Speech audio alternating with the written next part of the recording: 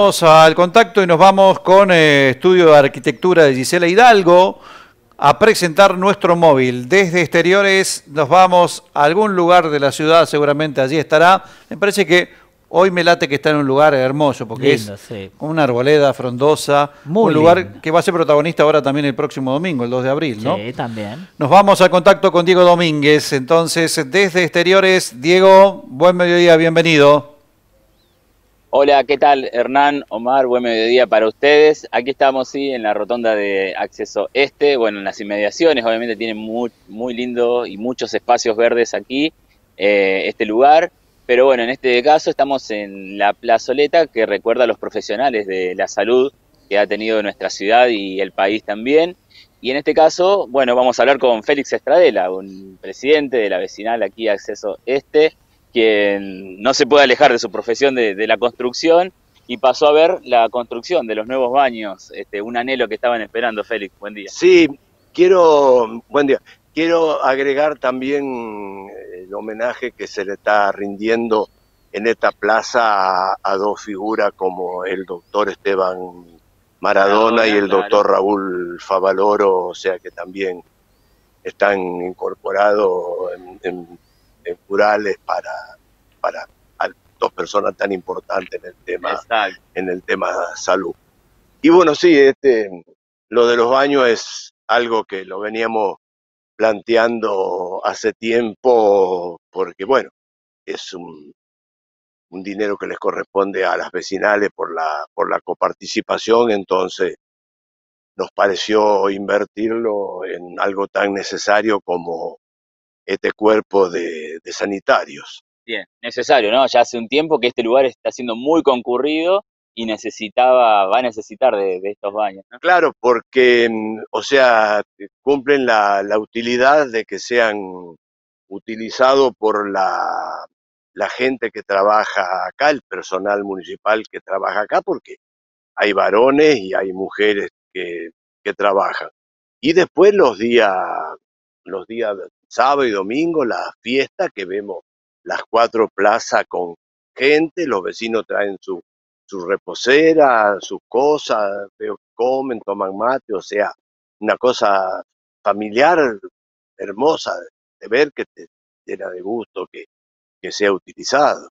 Bien, Félix, la idea, el diseño estuvo a cargo de ustedes, fue con aporte del municipio No, también. no, se hizo en forma conjunta con el municipio por las medidas y las necesidades, porque los dos baños, tanto el de dama como el de caballero, van a quedar preparados para que sean utilizados por discapacitados, o sea que ya Ajá, sean damas o caballeros los que sufran personas con discapacidad.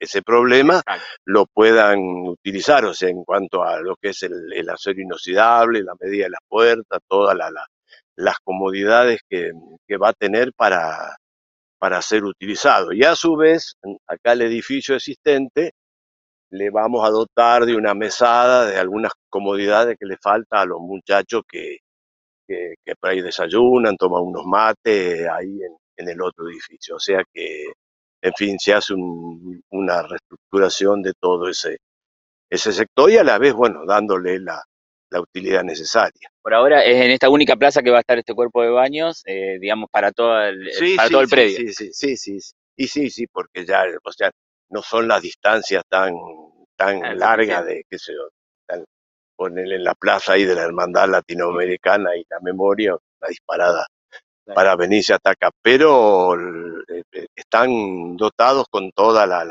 las comodidades y lo que es necesario para verdaderos baños. Bien. ¿Cómo anda la vecinal? ¿Cómo anda el barrio? Bien, quería a su vez de que estamos comentando acá algún problema que lo tenemos desde que empezamos con las obras y empezamos a hacer cosas con el tema vandalismo. Es Sí. algo que no lo hemos podido erradicar, no logramos mirar la placa de don Carlos Fioli, no sé con qué le han pegado, con qué le han coso, la han roto, así que bueno, ahora ya hemos hablado con la gente que está en eso para hacer la placa nueva y mañana te va a aparecer con que rompieron un banco o 4 grandulones jugando en la calecita que es para niños, o sea que eso no ha cesado, es una lucha continua con que no valoren el sacrificio que hace la gente de la vecinal, los aportes municipales volcados para hacer el bien y que estos vengan por detrás y destruyan. O sea que quería hacer resaltar esto para ver si logramos que por ahí haya un poco de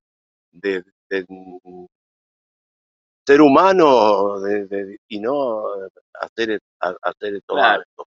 Es muy utilizado este espacio, ¿no? Sería una lástima que se vaya destruyendo, por todo el Sí, esfuerzo que hace la no, vecinal o también, sea, ¿no? el, ¿cómo se llama? Sí, la vecinal y el municipio, cambiar todos los juegos, en fin, toda la gente acá destinada para limpieza, para cosas, algo que el ciudadano tiene, los vecinos pienso que lo valoran porque no lo van a venir a Sí, cosas, sí, pero por ahí te caen de otros lados, por ahí no los conocés y qué sé yo. Y te digo que el otro día nomás, la semana pasada, unos grandulones ahí en la claro, calecita para los niños de 4 o 5 años, ¿te das cuenta? claro. Y ya no sabes en qué idioma hablarles de que cuiden esas cosas. Así es, Félix. Bueno, ¿y el resto del barrio, la vecinal, decíamos bien? Bueno, en la sede ahora estamos haciendo refacciones en los baños, porque también con el uso tenés que hacerle cambios de cerámicos, y estamos en el patio, que ya lo hemos techado con un material acrílico transparente. Vamos a hacer un lugar ahí como para que se junten, qué sé yo, 10 vecinos y no necesiten alquilar los salones grandes y ahí con el parrillero ahí cerquita, Claro, que puedan comer un asadito o lo que quieran comer, pero algo ahí práctico para juntar ahí Entonces, ya con eso tendríamos 3 lugares donde la gente de pronto, que se puede haber por 3 familias disfrutando de la vecinal. Y bueno, eso ya sí lo hacemos con recursos nuestros que nos van quedando de las cuotas que nos pagan los vecinos y el alquiler que hacemos de por los los, eventos. de los locales, claro. Y bueno, y si por ahí no nos alcanza, salimos con nuestras rifas que las Bien, vinimos haciendo siempre para que lo que recaudamos claro. lo volcamos en obra. Eso quería preguntarle, Félix. ¿Bien con los socios? ¿Los vecinos están todos, Sí, la sí, mayoría sí, asociados? sí, sí, inclusive tenemos la suerte de que tengamos los 18 miembros que forman parte de la vecinal, los 18, a veces alguno no puede concurrir por algún problema, pero en las reuniones nunca menos de 15, 16 que asisten a las reuniones. Entonces el otro día dijimos, bueno, de tomarnos así un compromiso de decir, somos 18, juntamos de promedio 3 cada uno y agregamos ahí 60, 70 socios más a la Bien, vecinal, que posiblemente, si no, que uno ve que está llegando gente nueva al barrio, que ya los puedes incorporar, así que, exacto. pero tenemos un grupo maravilloso de gente para trabajar, para preocuparse, muy lindo, o sea, te da gusto trabajar con grupos así. Siempre con algún proyecto y así que goza de buena salud la vecinal también. No, no, por eso te repito, estamos, qué sé yo, todos muy contentos, ya te digo, un grupo humano maravilloso que es el que integra la comisión de la vecinal. Bueno, Félix. No sé, los muchachos allí en estudios, los chicos, si tienen alguna consulta para Félix, se la trasladamos. Si no, bueno, le agradecemos obviamente el tiempo que se hizo de llegar hasta aquí. No, agradecerle simplemente, bueno, y apoyar lo que decía él, ¿no? El cuidado en este Sí, caso, de la obra de los baños, porque bueno, hay que ver si van a estar abiertos las 24 horas también, si la gente lo cuida, porque si no va a tener que poner a alguien que cuide los baños también, ¿no? Me pregunta Hernán, bueno, ¿esto va a estar abierto las 24 horas, el tema de los baños? ¿Va a haber alguien que los cuide después? Sí, los muchachos que trabajan acá en el día, después a la noche, en la semana se cierra y vamos a ver después De acuerdo al movimiento. claro, cómo hacemos los fines de semana y los feriados. Pero el asunto es la prestación del servicio durante las horas que hay luz natural. Bien, ¿ya tienen fecha más o menos de idea de estar entregando la obra? Mira, los muchachos con el ritmo que tienen no les pueden poner menos de 60, más de 60 días, o sea que calculamos que en abril, en mayo los estamos inaugurando, o sea, tenemos todo abril y buena parte de mayo para inaugurarlos en mayo, así que, ¿cómo se llama? Por lo menos están avanzando a buen ritmo, les para un poco la lluvia estos días, pero andan bien los muchachos que están trabajando. Perfecto. Sí, Omar. No, está bien. Gracias, Diego. Sí, Agradecerte, por supuesto, y a Félix también que se llegó por ahí, ¿no?